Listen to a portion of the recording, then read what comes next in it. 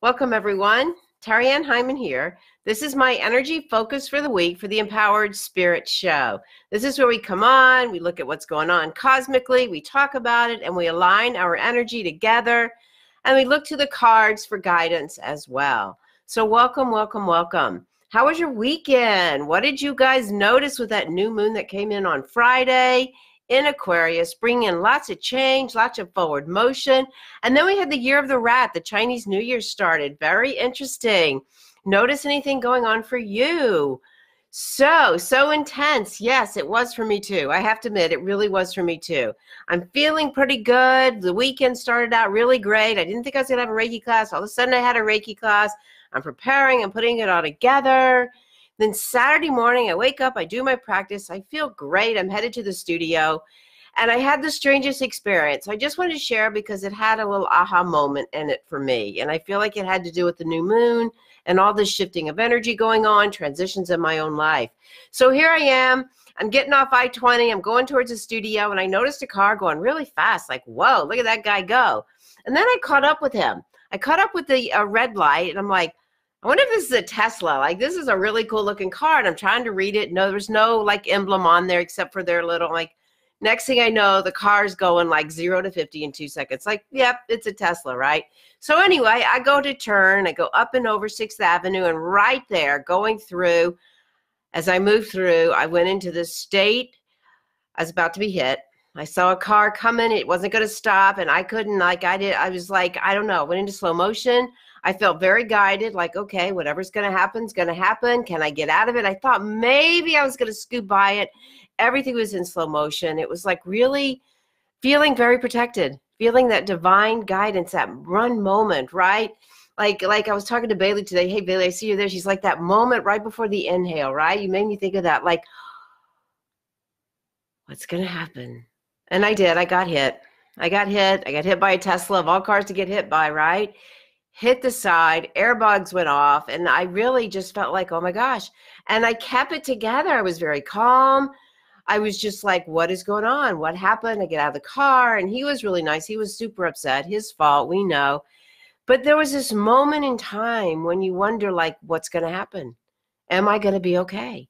And that energy kind of stayed with me, and I went on, and I taught the Reiki class. I had a great class. Students I didn't even know. They held the space for me to get there. The police guy, woman for our beat, that's what she said, I'm your beat cop. She gave me a ride to the yoga studio, and I'm like, come on, I'll give you treatment, the whole bit. At any rate, it was pretty intense. It really was. And then Saturday evening, after I got home from teaching, Paul was cooking dinner, and I'm like, all right, I'm going to go take a bath. And I decided to do the meditation. New podcast this week. New podcast out about the new moon, about the empaths and sensitivity and the difference between new moon and full moon. And I offered a bath ritual. I said, I'm going to just listen to my own meditation, right? Like, I want to take my own advice, right? I do the work. And so I got a nice salt bath, and I did the meditation, and I really finished having that, like that aha moment, you know? And the aha moment for me was like, I was super lucky. Like, it's not time for me to leave this earth yet. And that I have a really big message to share, and it's really important that I get out there. So for me, it was a really great way to open up to the intentions. I got out of the bath, I followed the ritual, I wrote down intentions with this in mind. And I feel like all this energy has pushed me forward into exactly the energy we're talking about. Get out of our way, expand our energy, stand up, make a change, make a difference. And all of that energy is being brought forward for each and every one of you as well. We have that opportunity to make those transitions. I have been hanging in a transition from the ending of my mom and grieving and moving out of the family home to buying a new home and moving, but I'm like caught, like I couldn't let go of some of those old patterns. They were stuck, they were in me, and I've been trying, and I've been like having this like, you know, upper respiratory, and now things are starting to move out. And having that aha moment kind of pushed me through into that Aquarius energy. And that's exactly where we are. And that's the energy that's coming in for this week. It's like, what are your intentions? What are you setting out? And where can you really, really get out of your own way? Right? Now, don't go through a car wreck just to get there, okay? We don't need to do that. But we do need to really open up to, like, what is underneath it all? How can you make changes in your life? So as we start this, Thanks, Leah. Yes, definitely. My challenge, my practice really helped me through. I was so calm. I didn't cry. I even had the idea, like, I better call mom. Like, no, I can't do that anymore. And that didn't make me cry either. I was very calm, running Reiki the whole time, running Reiki on the guy that hit me. Super nice guy. He was really upset. And he was actually, anyway, he really was super sweet, already taking care of everything. So it'll get figured out, right? But that aha moment and that bubble of energy. So as we start the week, we bring this new moon energy. We notice where we are in our own lives. All right, we've got a little shifting around. The sun is in Aquarius. We've been talking about that the last couple of weeks. All right, and we also have the Mercury in Aquarius. We have Venus in Pisces, and now the moon is going to actually move into Pisces now. Tonight and tomorrow it's going to start to move into Pisces, and it's going to come into that Venus energy, which I'll talk about. But the sun in Aquarius really is from now to about mid-February, February 18th, and this is when we're really motivated by our hunger for knowledge, our experience, and our originality. That's what keeps coming back to me. My friend Tina, if you come on, I'm giving you a shout out from the Intuitive Woman on Friday, drew the dog card for me. And that was all about like being really loyal to yourself. What is it you want to say? What is it you want to do? Not what everybody else thinks you should do.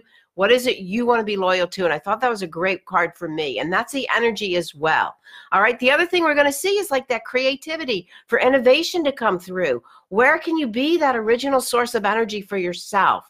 All right. A lot of the other things we've been working things you may be even believing in. I know for me, they're becoming outdated.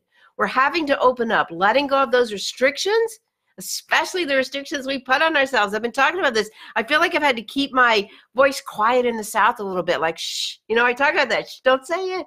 And like, no, like we do need to talk about this now. And I have been having visions of what it is we need to do. So look to your dreams, look to your visions this week to help you bring forward. Aquarius has got that forward motion, your intentions. Now, whether you set new ones yesterday, and if you didn't set them, you can go ahead and set them. It's always best on the new moon, but we're still pretty close. Right? Or maybe they are like shifted from the beginning of the year. Maybe you're clear of what it is that you want to do. But these are the things you want to bring forward, and they can pay off in a big way this year. It is going to take diligence. We have that Saturn energy, so you are going to have to do work. It's not just going to like appear. You may have ahas like I was talking about for me, and you may notice that now you do have a clearer picture, but you're still going to have to do the work. All right? That's just what it is. All right? Some of that Mercury energy coming in with Aquarius, like we're going to see our communication, we're hunger for knowledge, and we want to share, and we want to get out there. Our thinking even is going to be more progressive and objective, and also the way in which we share it. So communication and thought patterns this week are really important. Notice your vibe. Notice how you're communicating. All right. We all noticed yesterday in our Reiki class, we all had this energy, intense buildup of energy in the throat chakra. So be sure to work through that throat chakra, run Reiki on it as well. All right, the moon will enter in Pisces like tonight, I believe it is, tomorrow. So that's that intense psychic energy, that intuitive energy. Go in. Ask yourself what your dreams are. Ask yourself what your visions are. Ask yourself what you can shift and change. I mean, just imagine how it would feel if you go in and you can get so connected with the universe that you sense these subtle shifts, that you have these moments in time that everything seems to slow down in our busy, crazy world where you have that clarity. This is the energy coming in for us this week.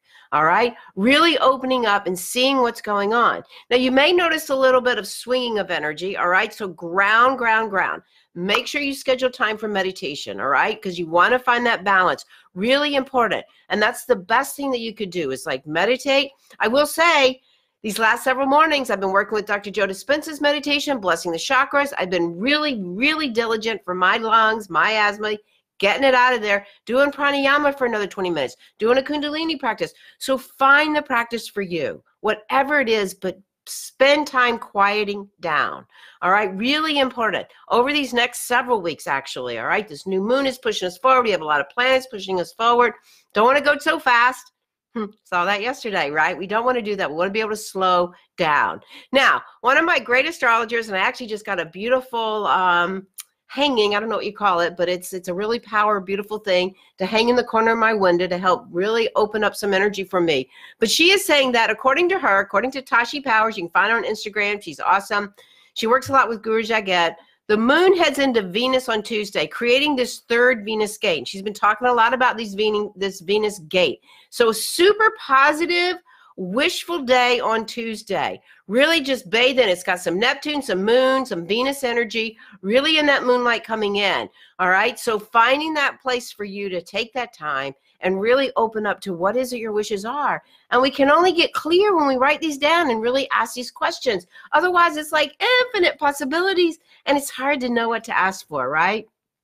That's what I've noticed. The clearer I get, the more detailed I get, even in my finances. I'd rather be intuitive, but I am getting really clear with everything and it's making it easier to understand. And then I have some limits for myself too. Budgets, right? Same idea. Saturn energy, that's that Saturn energy coming in. Now, if you follow the Chinese astrology, you'll know that we just entered into the year of the rat. All right, I actually did talk a little bit about that on the podcast, so be sure to listen. You can find more details. All right, and it's a great episode, and really the bath ritual. Get your salts, get your bath ready. You don't have to use the crystals, I said. I actually did other crystals. I couldn't find the ones I suggested for Aquarius. Doesn't matter. Get the quartz, rose quartz, take a bath, do the ritual. Really good. But the rat is like the energy. It's like the first of all the zodiac animals. Here we are in this new decade, very much in alignment. It has the yang energy, very forward motion, very much in alignment with that Aquarius energy as well. And really in Chinese astrology, the folklore is that they saw in that signs of wealth because they multiplied really easily. So people that wanted to have children would actually like kind of pray to them and bring their energy in. So I thought that was kind of interesting. They can be abundant, right? Some cities. Anyway, rats are clever. They can be very quick thinkers, supposedly, according to lore. And they can actually be a little content living a quiet and peaceful life, doing their own thing, right? That kind of thing. So it is predicted in this metal rat of the year that it's going to be a pretty strong and prosperous and lucky year from almost all the Chinese zodiac signs. So you do kind of need to check in your I'm a rooster, so depending on what you are, but it should be a really good year for everyone. It will be a year that you're going to build that determination going forward, requiring goals, requiring aspirations, so that you can like really kind of move along and create the energy that you want. So it is focused on more long-term projects this year and having the ability to really build those foundations, all right? So being very careful with that and making sure that you do plan what you're doing, all right? I think that's a great prediction and forecast for the Chinese New Year. So all in all, this week, we're continuing with that building of energy. We're continuing with our manifesting energy. Keep working on that. Be sure to have a little celebration as Chinese lore tells us, really celebrate right now. You don't have to clean this week. I always love that aspect of it, right? And notice how you can move your week forward, all right? And again, the big focus is on Tuesday. Make a wish, right? Make a wish for your work, your life, whatever it is, and raise that vibration for you, all right? Good. All right, so let's take a moment and pull our energy together. I'll light a little sage so that we can align going into this week. Taking a nice deep inhale wherever you are. If you can, just close your eyes for a moment. And just exhale out. Slowing down just a bit. Inhaling. And exhaling. Pulling your energy in. Starting to call it back from the weekend. Starting to feel that alignment coming in. Spiritual body right on top of the physical body. Calling in your higher self. And just letting go of all the energy from the weekend, pulling your energy in, calling it in, feeling that alignment coming in, taking a moment, and just slowing down, reorganizing the energy body, inhaling and exhaling, feeling the connection with the earth. And as you inhale, bring it up the body, feeling the connection with the higher realms. Exhale, coming back down. Dropping the awareness right into the heart as we begin to call in. Opening up to this energy, calling in our guides and our teachers. And as we look to the medicine wheel, the energy of winter is in the direction of the north.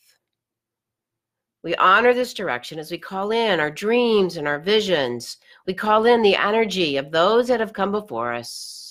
The wise counsel, Sabian symbol right now, the wise counsel bringing it in.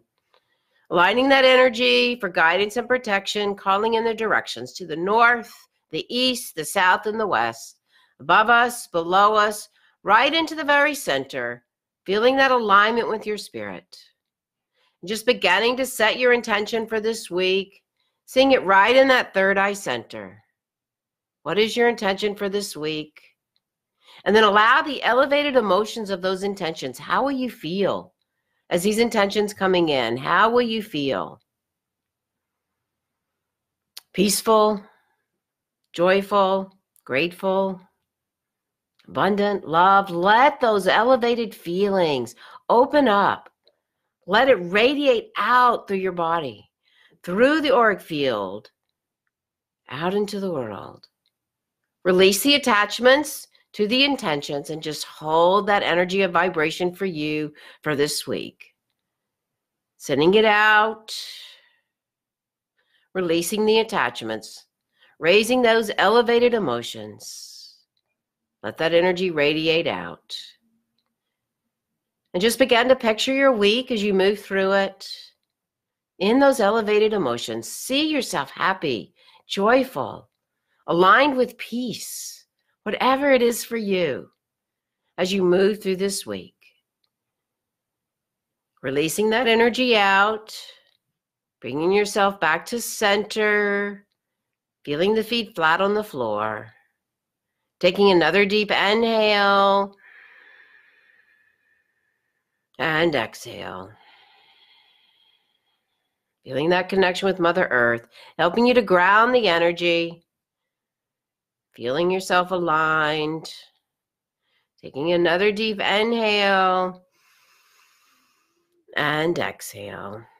Just bringing that awareness back as you've set the energy for the week. Good. Coming back.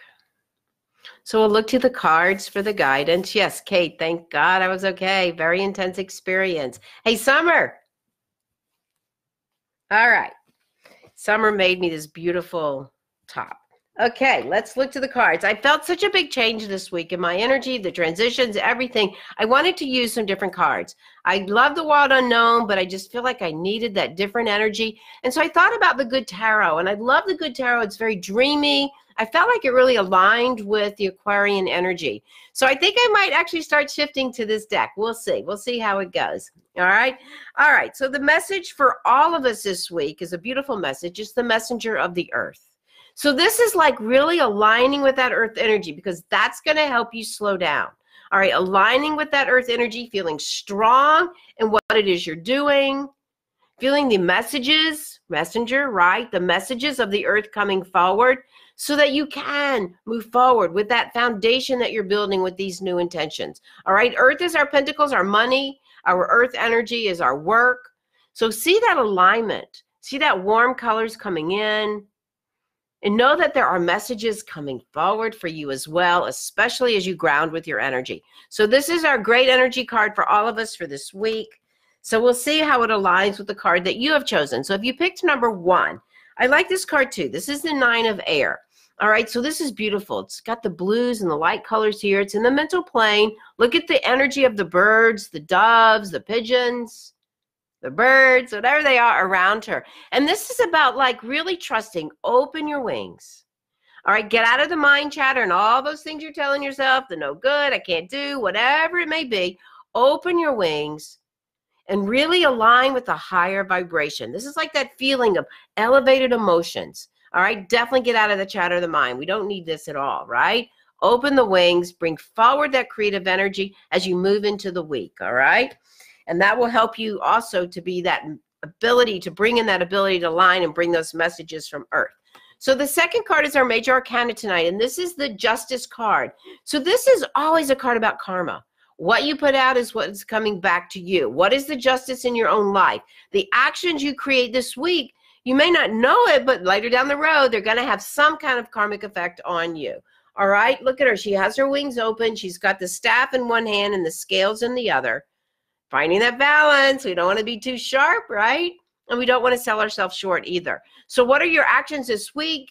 Every action has a reaction, however you want to look at karma, but know that what you do can make a difference to other people as well. All right, I love this halo here. I love her wings. They're a little different than the other card we saw. All right, so as you recognize that balance for yourself, that will help you ground as well. All right, and the third card, this is great for our pentacles as well, the 10 of Earth. And this is about really looking at the work you're creating. building that energy up. Things are working. Notice what it is. Just like kind of observe, take a step back and look at what it is. Things are working really well. All right, so this is a great card again, too, to ground your energy this week as you move through, to notice what you're doing, and notice how they're in alignment with the intentions you're putting out as well. All right, this is also about skills and crafts and learning those things that are helping you put your work out into the world. All right, great cards for all of us for this week. So the first was the Messenger of Earth. Look for messages, look for those signs, have those aha moments, and ground your energy. This is in the Pentacle energy, the Earth energy. All right, it's good to notice what your work is. Spread your wings, get out of those limited beliefs of the mind, really open up, use those higher vibrations to move you through as you go through this week. Find your balance. Notice what you're doing. Notice your actions and reactions. This is a karma building card as well.